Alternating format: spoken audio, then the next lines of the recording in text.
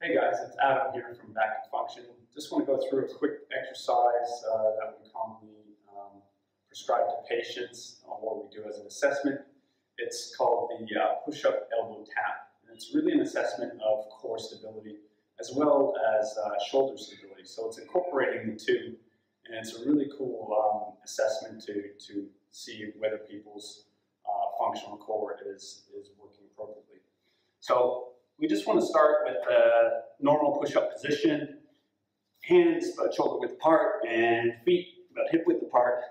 And we want to do the abdominal brace that we've taught in other videos. So we turn that on about maybe 50 to 70%.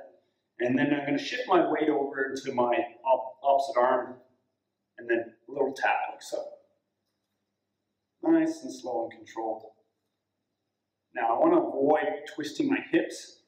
I want to keep my core stable, so I don't want to do this, any dropping, as you can see, dropping of the hip or twisting through there. I want to avoid that, so nice and stable and controlled through here, okay?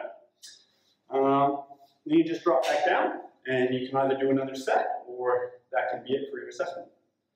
If you have any questions, please send them in. See you next time.